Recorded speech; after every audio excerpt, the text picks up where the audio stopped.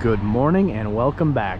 Today we have a Keystone Bullet Crossfire 1700 BH. It is still hooked up to the transport driver's truck, so let's just dive right into it. It does have a power tongue jack up front. There is a battery disconnect set in here, and I'm gonna see if I can jump you around to show you over on the back side here.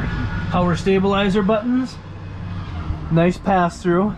There is a huge solar panel on here, and there is inverter prep. So if you guys wanted to add a inverter later on, you definitely can. If you take a look, you can kind of see the solar panel up there. It is astronomically huge. All right, moving on from there. It does look like we have an enclosed underbelly. There is a nice storage down here. A little light in there for good measure. Spare tire, of course. LED lights throughout. It is pre-wired for a camera. You just have to mount it. Walkable roof. Rear ladder prep. Ladders have been hard to come by this year. Most of our campers that say they have ladders from day one have been coming without them because they cannot get them. 3660 from a weight standpoint. All right, let's get you inside. All right, spin you around. Door setting right here.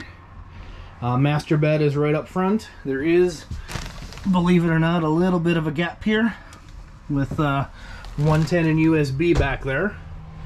Got some hanging storage right there. Nice deep up top storage. Kind of like this little pattern design they do on this front board. I don't know why. It's just seeming to do something for me. So pretty straightforward there.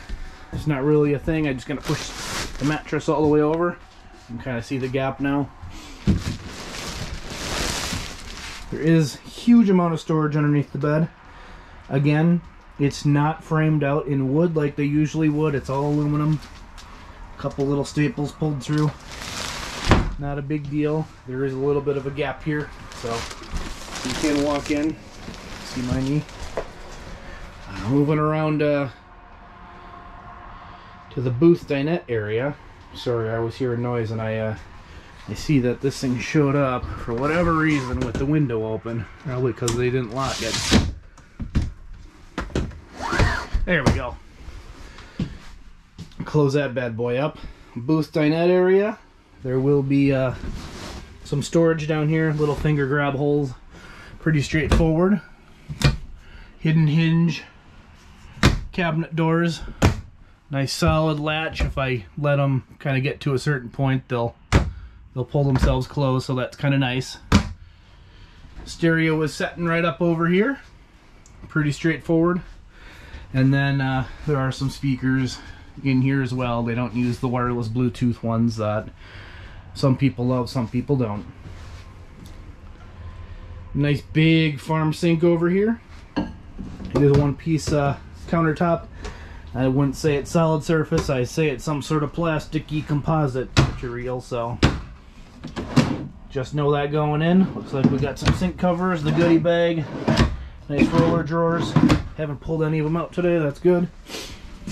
There is no oven, which is good for most people, as most people only use it for bread storage. Nice 2-burner stove. Zips down for some more storage. And then, of course, you've got more in here as well. I am going to touch on the control panel just shortly there. And then, of course, the micro.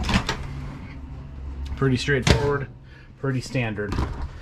I am going to point out that this particular rig does have a gas and electric fridge and freezer. So it does not have the 12-volt unit.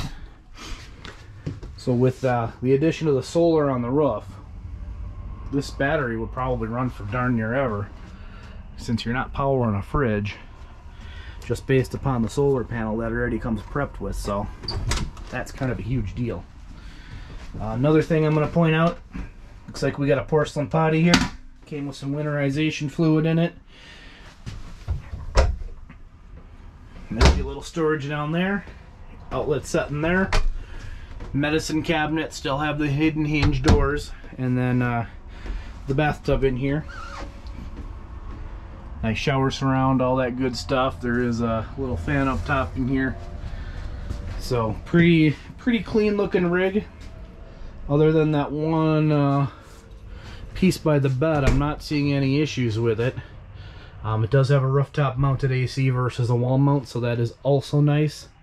Gives you guys a little bit more cooling capability. But at the end of the day, these campers are on the size where it doesn't really make a difference. But questions, comments, concerns, you know what to do. The email is down below. Thank you much.